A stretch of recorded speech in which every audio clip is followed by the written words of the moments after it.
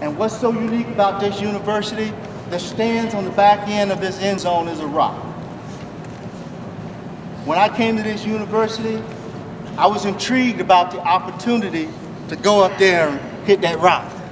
You ever hit that rock yet? You feel anything different? You didn't hit it right then.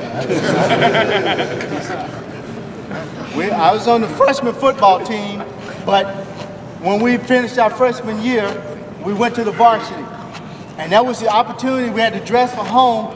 I never had a chance to rub that rock. And I couldn't wait to get out there and get in line to get to that rock and rub that rock. The only mistake I made was I came down the middle when the cannons went off. If you don't know what you're doing, don't go down the middle.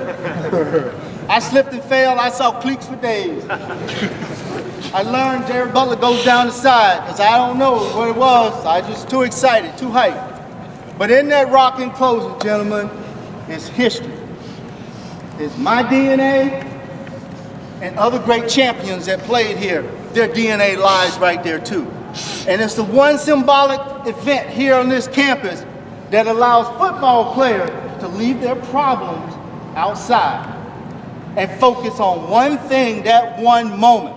For those 60 minutes, to give all that you can give.